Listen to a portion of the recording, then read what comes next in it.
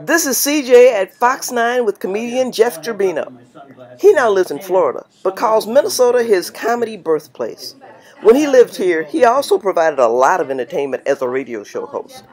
Gerbino was back in the Metro for some anniversary shows. I was about to arrange for a time to do an interview with Jeff when I decided it was better to get a few celebrity impressions out of him. Maybe if I was smart, on the spot. I would do it now. So this banter was inspired by the first questions that came to my cotton picking. That's a Southern expression for you, Jeff. Mind. So what did you think about Al Franken's situation? Well, as I said before, he wasn't good enough. He wasn't smart enough. And doggone it, women didn't like him. Did you know that Louis C.K. was so poorly behaved? There's always a tip-off when all your opening acts are under 30 and have done comedy less than 2 years. Yeah, it might be a clue that you might be trying a little hanky-panky there. Really? I had no idea that Louis C.K. was from the... Well, he's not from the Bill Cosby school. Bill likes him unconscious. So, at least you got to give him credit. They were conscious, okay? They were disgusted and revolted by what was going on.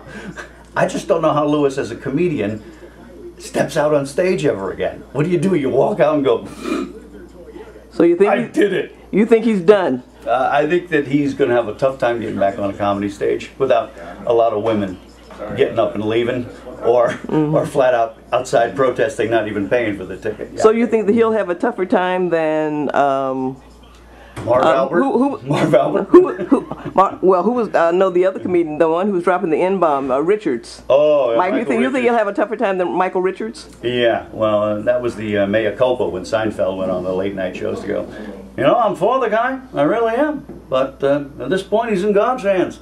But yeah, I think it's going to be harder because he was a bigger star in terms of stand-up. And now for some political talk a little closer to where Jeff lives now. Hey, look, they're feeling real good about themselves right down there in Alabama right now. It was the black women. You know, the black women are the ones who push. Black women got out there, baby. They were moving their head and putting them votes down and going, No, I'm sorry, Mr. KKK, not today.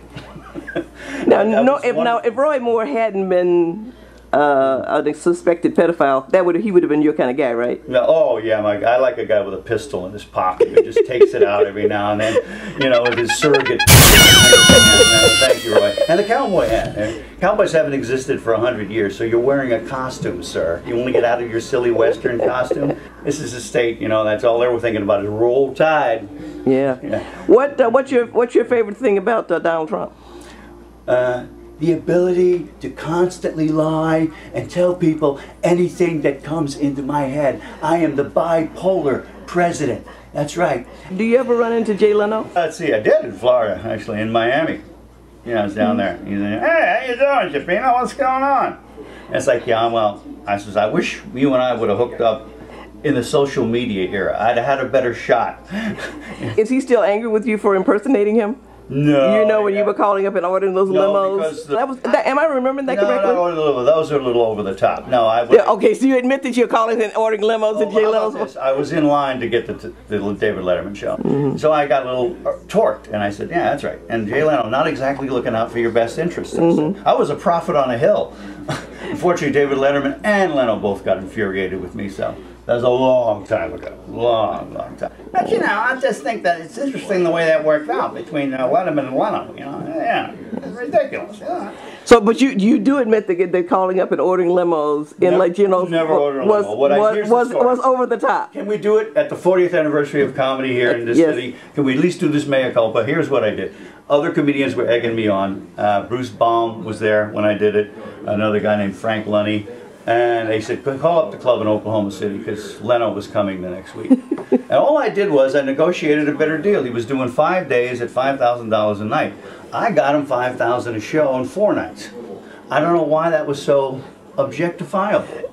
Because the club owner finally goes, okay, Jay, if that's what you say. Because he was swinging a big axe back then, you know. And I said, well, don't ever say that I don't do the best impression of Jay Leno, because you haven't been talking to Jay Leno, you've been talking to Jeff Gerbino. I undressed it right there. Okay. Somehow the rumor mill gets a hold of that, Next thing I know, I'm ordering private jets as Jay Leno, and I'm doing this as Jay Leno, and that's just the comedy rumor mill. The actual story is far less glamorous, but funny and worthy of being told the right way for a change.